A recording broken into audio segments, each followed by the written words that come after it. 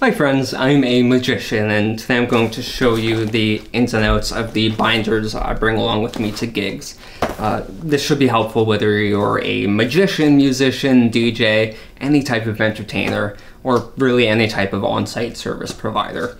These include checklists, schedules, everything you need to know when you're on site. I find it pretty overwhelming when I arrive at the venue for the first time and don't know what to do. So by having everything written down, it really helps me. So there's two different binders. Most of the content is the same. I'll show you what's similar, what's different. So the first thing is the production schedule. Make sure that you can see it. Cool. So this is our production schedule. Has the date, the city, nice and big. And then the venue, the address, and how far it is from us in Kitchener-Waterloo, the type of events, the type of service we're providing, as well as the length. And then an overview of our day. I picked up the truck from Enterprise Truck Rental in Guelph, loaded the truck then, left the city then. That was the time I met our technician at the GO station, picked them up, and then we went onwards to Peterborough. When you're in a town for the first time, it's really nice to do a little bit of research on well-reviewed restaurants, so you know where to go when you're hungry when you arrive in town. And then an overview of us arriving at the venue, loading in, setting up. This was our first service, if you will, Mingle Magic for 60 minutes. Guests sat down to dinner. Guests sat down to have dinner. Our dinner provided by the venue. Sometimes it's provided by the venue. Sometimes we use a meal delivery service. It's just nice to do a little bit of research so you know what to expect. And then there's a dance going on there. That's when we have the stage show start for 60 minutes. And then strike just means packing up equipment. And then a little note that while we're packing up, there's going to be a DJ and a dance going on, and we're going to have to navigate around them. And then this is when we expect to load out. This is when we actually expect to be out of the venue. So that's when we start moving stuff out of the venue. Takes us 15 minutes. By 11 o'clock, we're out. And then I also like to include the venue's contact information as well as the client's contact information. In this case, it was the same. The venue hired us. So really simple, and that's the same in both binders here. Just a schedule to keep everybody on track. And then a checklist. So these are very different in the two binders. Completely different. I'll show you both here. Focus, focus, focus. There we go. Sorry for the camera work. And this is simply, oh goodness, I'm tipping everything over. All right, so this is simply a checklist of what I do when I arrive at the venue, and this is what our technician was doing at the venue that day.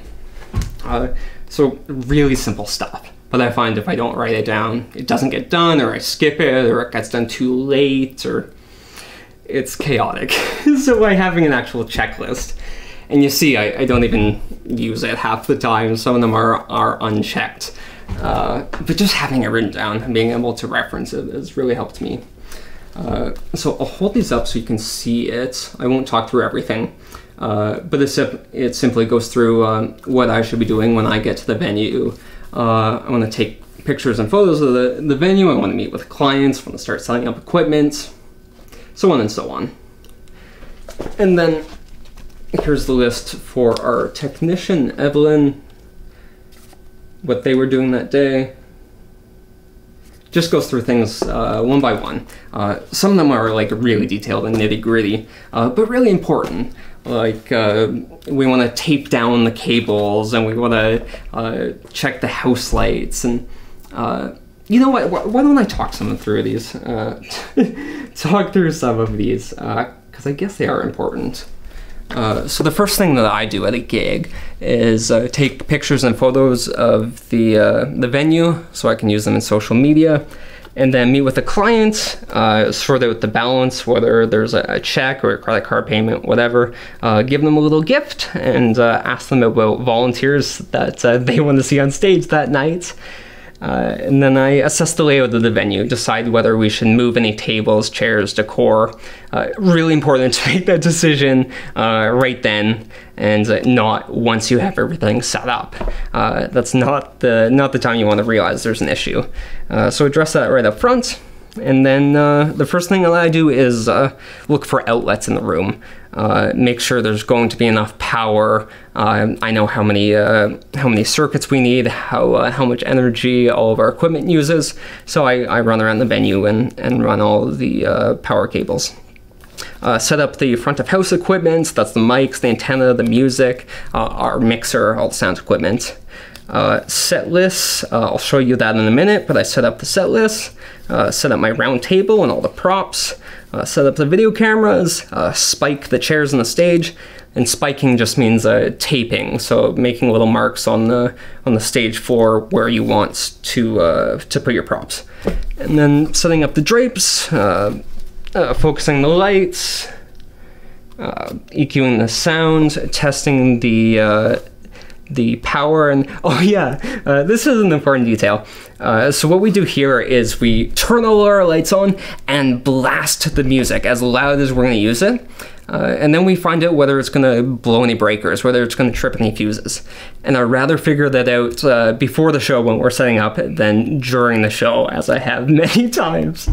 And then once we're all set, take photos of the venue, once again for social media content, to show how nice we made the place. And I'll show you Evelyn's checklist here too, real quick. So level the stage. So we bring like little shims, little pieces of wood and plastic along with us in case the stage is uneven. So this we walk around the stage. Sometimes they're portable stages and they're a little wonky. So walk around the stage and shim it up, level it out if necessary. Tape different things to the stage, tape the edges of the stage, the arrows to the steps. Really gets nitty gritty and annoying here, but just all the little details that you want to take care of. So you set up the lights, the stands, just goes over the nitty gritty of it. So the house lights, we want to know where the switches are, so that when it's time for showtime, we can turn off the lights in the room. Set up the speakers, set up the stage curtains, tape down all the cables. We only do that once we test everything, make sure that the lights and the sound is working. We need chairs for the show, so we grab them. Focus the lights, that just means like aiming them and making sure they're pointed in the right spot.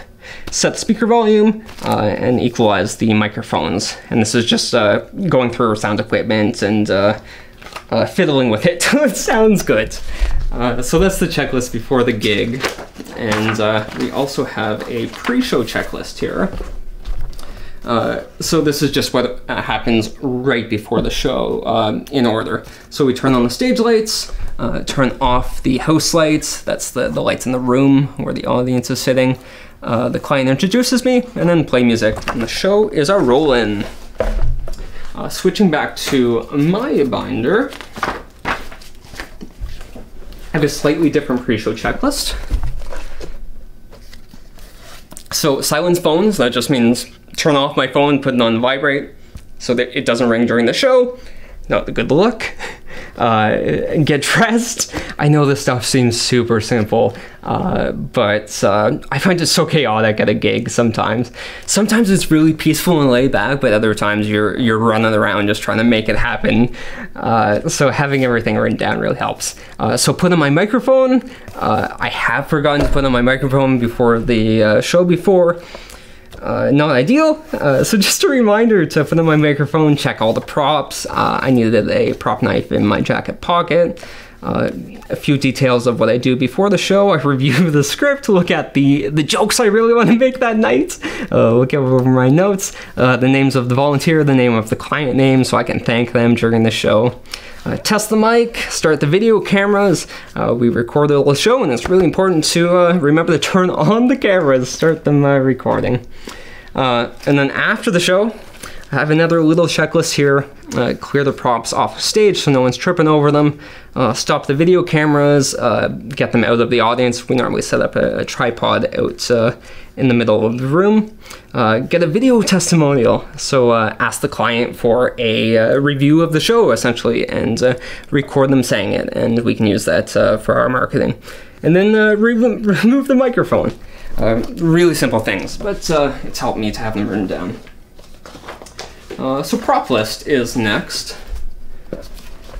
And this I use before the gig, during the gig, after the gig. So this just goes through the nitty-gritty of all the props that I use on stage. There's also a equipment manifest back here somewhere, I think. Yes, which is another checklist, but this is just for the props. So all the stuff that's in this this container right here, the prop case, is covered on this. And because this changes, a lot of these items are consumable and need to be maintained or replaced between shows. So before the gig, when I'm looking over all the equipment, I go through this list to make sure I have everything I need. So for instance, I do a trick with some big metal rings, and I want to make sure I have all 6 of them.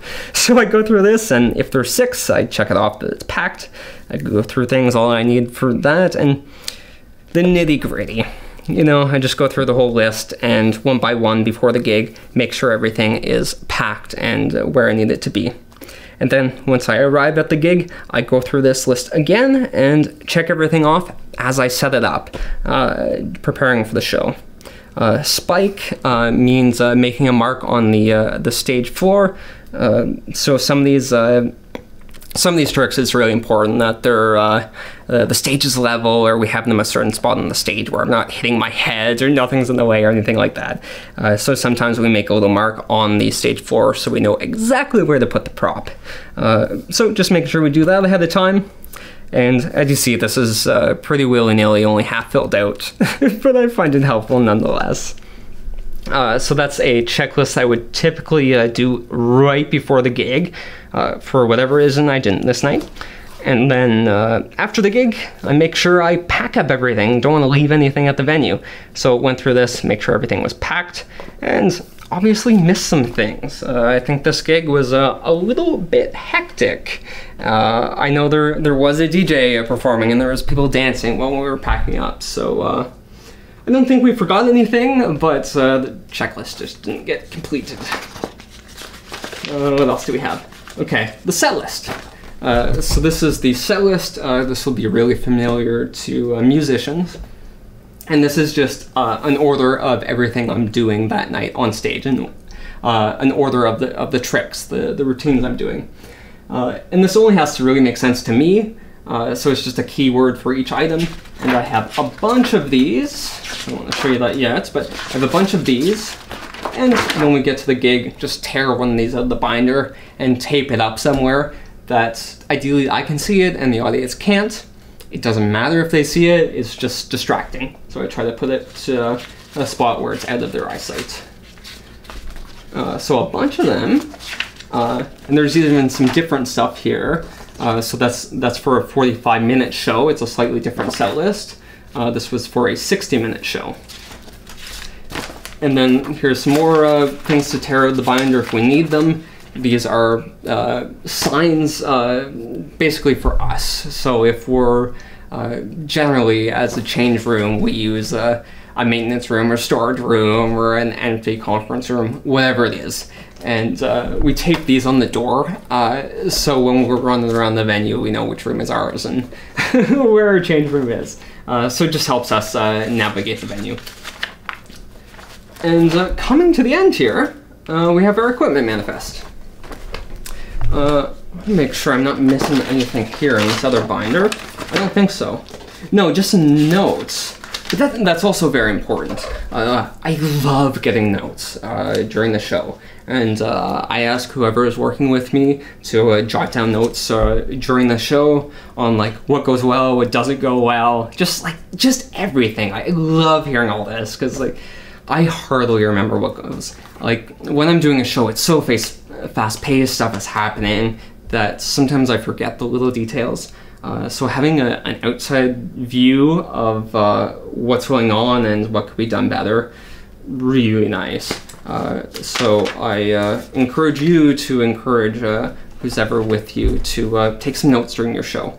I've learned more from listening to my technicians than ideas coming out of my head, that's for sure. All right, getting back to the equipment manifest. So this is an overview of all the equipment that we bring. So the prop list was just the items that are included in this prop case, but here's absolutely everything. So it says who's working that day. It was Evelyn and I, the date of the gig. And I go through this packing up stuff. So R stands for ready. That's when I'm preparing the stuff here in the workshop and making sure everything is ready to go out the door. So I go through everything one by one, make sure all the essential equipment is ready. Some of it needs maintenance between gigs, some of it doesn't. It's just nice to know that you have everything. So go through everything, make sure it's all ready, and I initial it myself when and I'm confident that it's all good to go. And I've always made a rule for myself to do this the night before the gig. And I'm usually up half the night doing it because there's so many details, and I tend to put a lot of effort into it, into some of these little details right before the gigs, just because they pop into my head or refreshes my memory. Anyway, really, really helpful to have this equipment manifest ahead of time, so when you're preparing everything, you're confident that it's all set up or ready to go, and you can go to bed, rest assured everything's gonna be great the next day. And the O stands for out, so that's when everything moves out of my garage into the truck that we're going to use to transport the equipment to the show. So check everything off, make sure everything is out of here and into the truck. And then the in is when it's back into my garage after the gig. So make sure everything's ready, make sure everything makes it into the truck, and then make sure everything makes it back into the garage. Because it happens, but it's disappointing when you leave equipment at gigs. So having everything laid out like this really helps me, because I've certainly forgotten equipment at gigs, and it becomes the property of the venue pretty much, because we leave town and we're never there again. So it's like ideal not to do that. So having a checklist is nice. And then just some notes. I have like my these are some jokes that I want to include. So a new monologue I was working on. Let's see what else is in here. Yeah, just jokes and notes and little stuff that I'm working on.